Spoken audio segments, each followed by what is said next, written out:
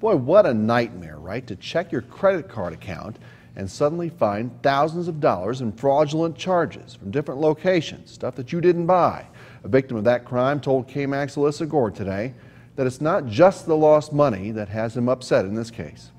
Yeah, Brian, Michael Hommel understands that credit card thefts do happen, but what he wants to show is that thefts like these hurt more than just your bank account. He also wants you to take a look at the surveillance footage he's found and see if you recognize the man who was caught on camera. So, obviously our bank account is empty. We have 3 kids in the house. Michael Hommel is a father and an Iraq War veteran. He was over the moon to welcome his 3rd child, Brady, last week. My father-in-law was staying at the Cocoa Inn in Lubbock, and he wanted to come see the baby. So I got in the car and drove over to the Cocoa. I couldn't get his attention in his room, so I jumped out of the car for a second.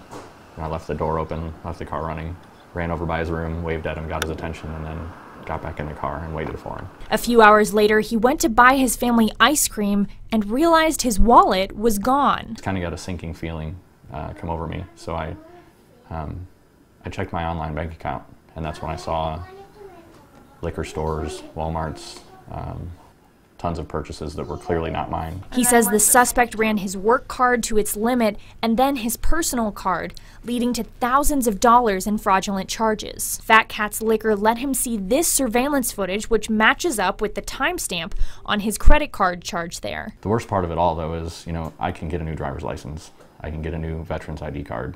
But what I can't replace is I had a picture of my wife that she had given me 22 years ago. We were high school sweethearts, and to lose that picture now, after everything it's been through, I took that picture with me to Iraq. Sitting in Tent City, it was the one thing that really got me through, just to have that piece of her there with me. And to lose that now over this it's pretty painful. So if anything, I would love to have that picture back, or just see this guy.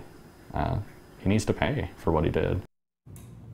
Lubbock police, who are investigating this case, say the best thing to do if you lose your wallet is exactly what Michael did. Check your accounts and cancel your cards. If you recognize the person in the surveillance images, call Crime Line at 741-1000. Lauren? Let's hope that person gets caught. Thank you, Alyssa.